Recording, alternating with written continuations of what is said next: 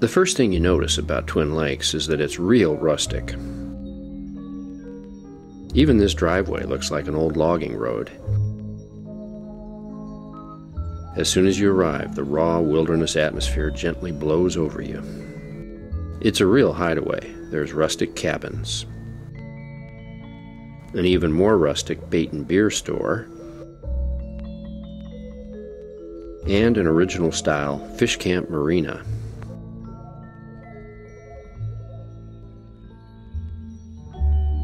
They call it the peace and quiet place, and you can see why.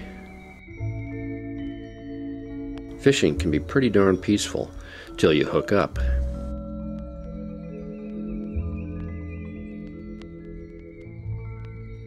Even the buzzards are peaceful and well behaved.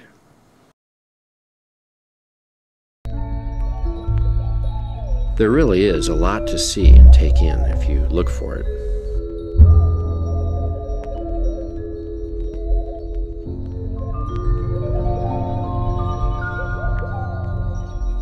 This is what original old-style Florida fish camps were like in the day, and there aren't many left.